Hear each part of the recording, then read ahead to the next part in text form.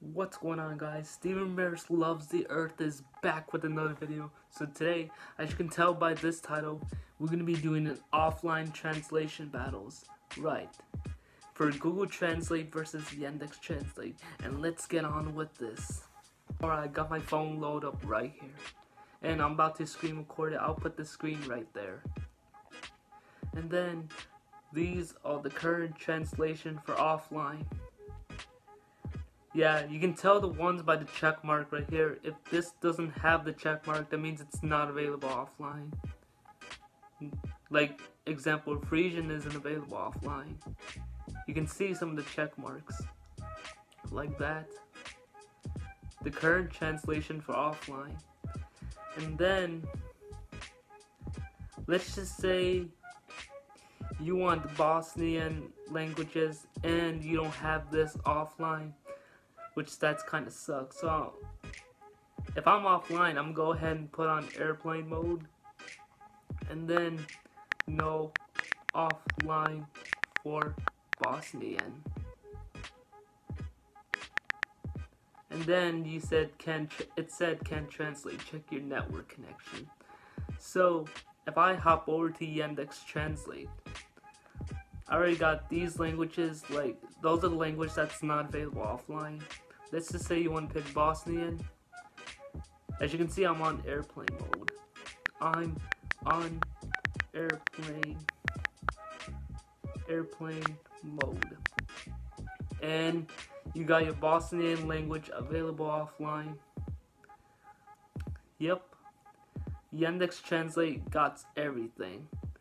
Not that much for like Google Translate for all these languages offline, but Yandex Translate has some of the languages that it's not available offline on Google Translate. Like Bosnian isn't available offline. And then let's see what else is there that's the language that's not available offline in Google Translate. So next up is Latin. I'm gonna go to Latin.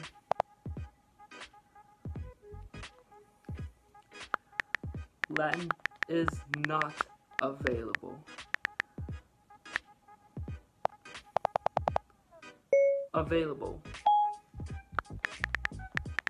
Latin is not available offline. And as you can see, this language Latin is not available offline. So if let me copy this and paste it. So if I hop over to Yandex Translate, if I paste it, you got yourself a Latin offline translation. Is available offline on Yandex Translate. And then you got yourself an offline translation for Latin. Let's see what else is there. Next up is Malagasy. Malagasy doesn't support the offline translation. Malagasy isn't, I meant to spell that, available offline on Google Translate. And then you don't get Malagasy for offline translation on Google Translate. Let me just copy this and paste it just to make sure. Next up is so I have Malagasy load up. Is available offline on Yandex Translate.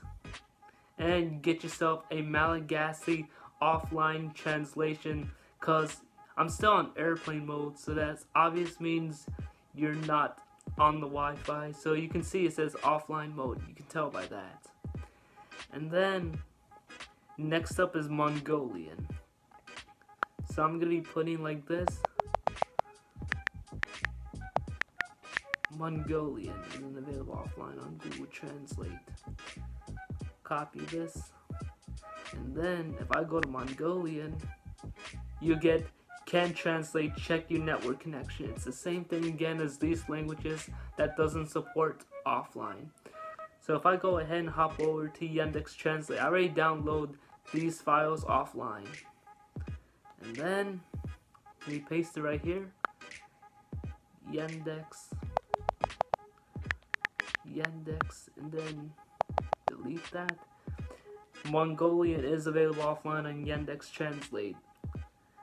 And then you get Mongolian offline translation, which is pretty cool. I like how Yandex Translate does it like this. Like, it supports like some of the languages that's not available offline, just like on Google Translate. So Mongolian is available offline on Yandex Translate. Next up is Punjabi. So if I go ahead and if I put Punjabi and select Punjabi, that means Punjabi isn't available offline on Google Translate. So let me just copy this and paste it. So if I hop over to Yandex Translate, and then you get Punjabi offline is available on Yandex Translate. So you got yourself a Punjabi offline translation battles. So I'm gonna be naming the title Google Translate versus Yandex Translate offline translation battles. And then make sure you stay tuned to this video, because I'm not finished yet. Punjabi is available offline on Yandex Translate. Okay, so next up, one more language, which is Sinhala. Sinhala comes from Sri Lanka. Sinhala isn't available offline on Google Translate.